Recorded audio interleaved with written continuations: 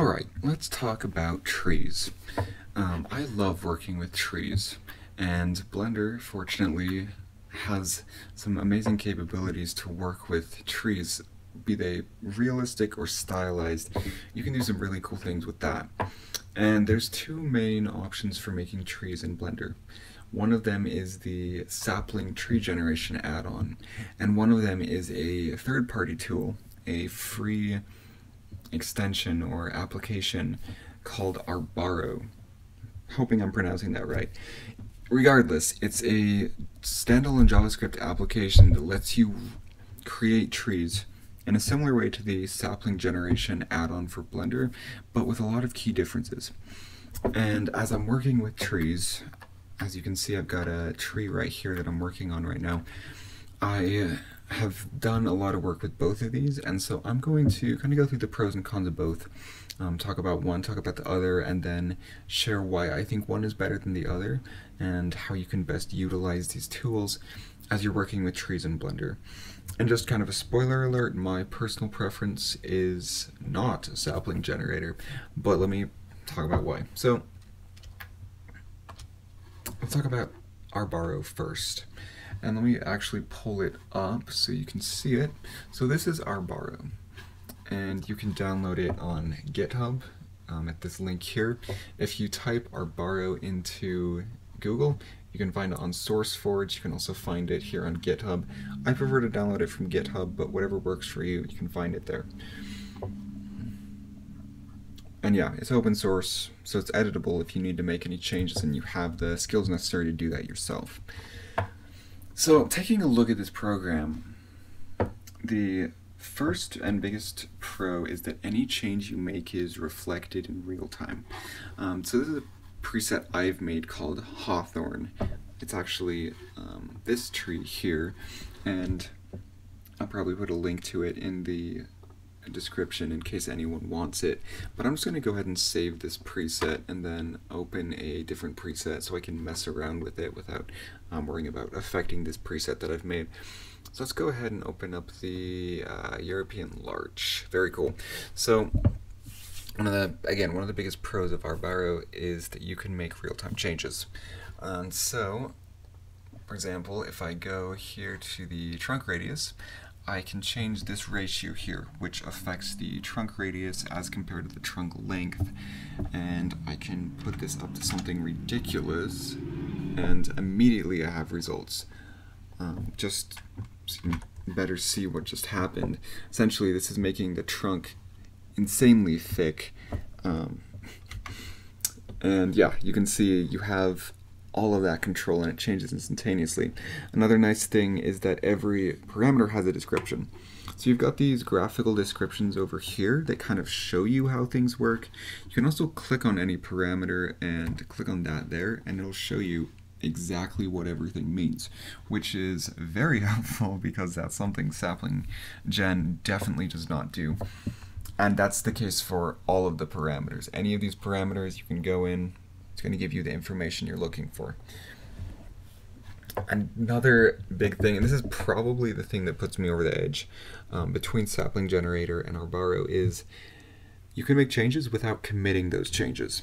And to see what I mean by that, let me pull up Sapling Tree Gen.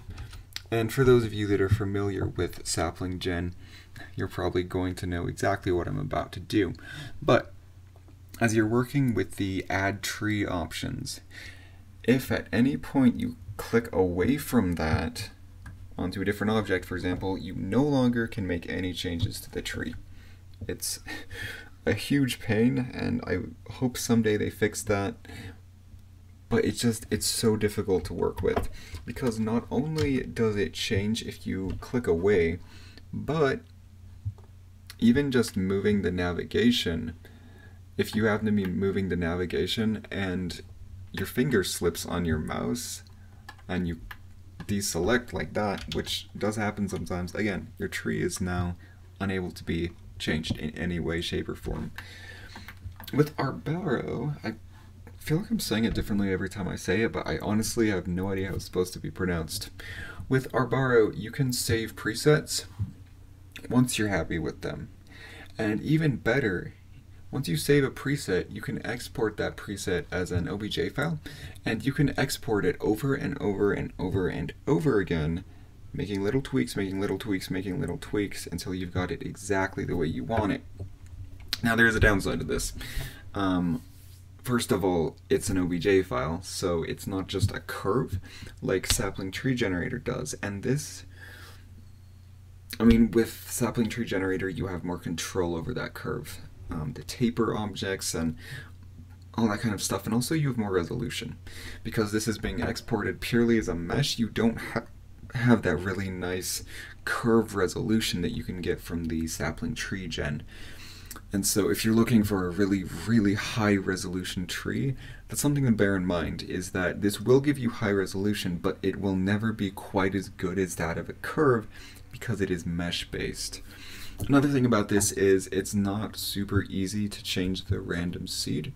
Like, if you leave this value the same, every time you export this, it will be exactly the same tree. Whereas with Sapling, every time you make a tree, it automatically chooses a different random seed.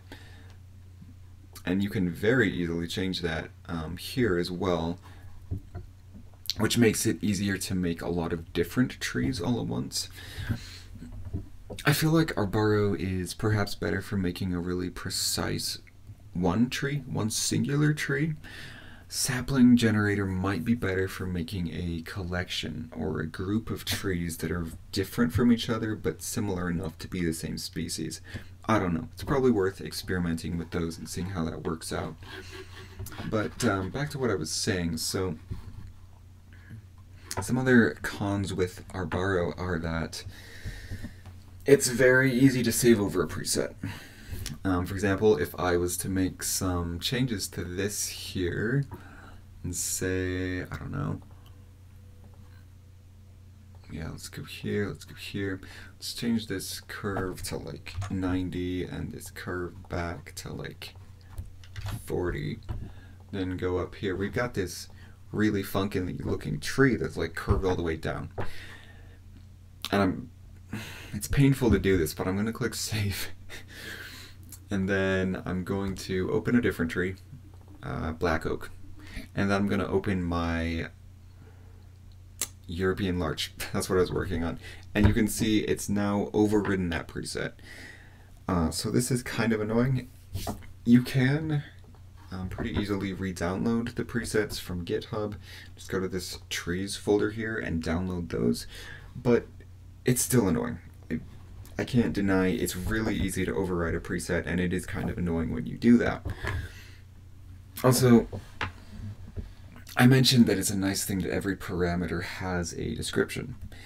One thing that's not so helpful is that most of these parameters are not a singular... How do I say this? They're not a singular change. So like, for example, this over here, you can see that the base equals scale times base size. You can't just set base. You have to set the scale and the base size. Most of the math that goes into this is based on multiple variables.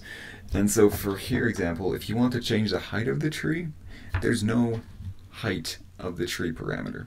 You can change the scale, and you can change the base size and the ratio power, and like you can change the length of level 1 and length of you can change all those parameters in order to determine the height of the tree. But there isn't just a option to say how tall do I want this tree. There's also not an option, and at least not an easy option, to determine a point below which branches don't grow. So for example, I mean, if you pull in a preset, you can modify it, but if you're just trying to figure out a way to have a trunk without branches, a section of that trunk, it's not very intuitive, and it's pretty difficult to do without a preset. Kind of weird. Let's talk about Sapling Gen a little bit more. So with Sapling Gen, go ahead and add a tree here. It's like that. It's a curve, so you can taper better. It's internal. You don't have to worry about importing OBJ files, anything like that. It's higher resolution. That's all really cool. But as I mentioned, you don't have a say in when you're committing your changes, because as soon as you click away, your changes are, except apparently this one's, yeah, as soon as you select a different object, I should say, your changes are committed. Also, if you switch into edit mode, couldn't find the curves there, if you switch into edit mode, or even just select that object, again, your editing options are gone. Another con of this is that it doesn't tell you what anything means. So again, in Arbaro, it has that description for every parameter. Sapling Gen really doesn't. And it has some more powerful features, like this custom shape here is more powerful than what you can do in Arbaro, for example.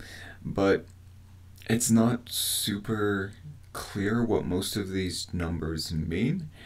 And without that live editing feature that Arbaro has, where you can see the changes you make on all these numbers, and not just see the changes, I'm actually going to show you something. You can see the changes zoomed in.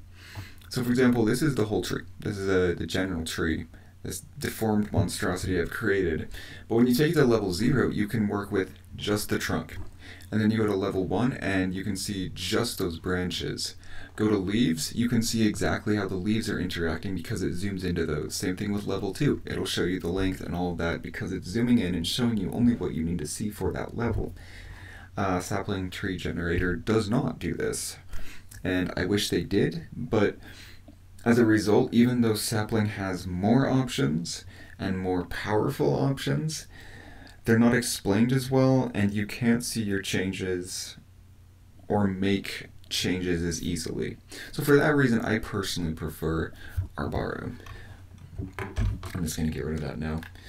But yeah, that's just a quick rundown of the two major tree creators that you can have for Blender 2.8. I'm pretty sure Arbaro works all the way back for, I think it's like 2.4, 2.5, I don't know exactly. In Sapling Tree Gen, you can get in most versions of Blender as well. And that's about it. Yeah, I'll put a link to this preset in the description in case anyone needs it. I based it off of a real-life hawthorn tree, and if anyone wants one of those, you're welcome to have it. And yeah, that's about it.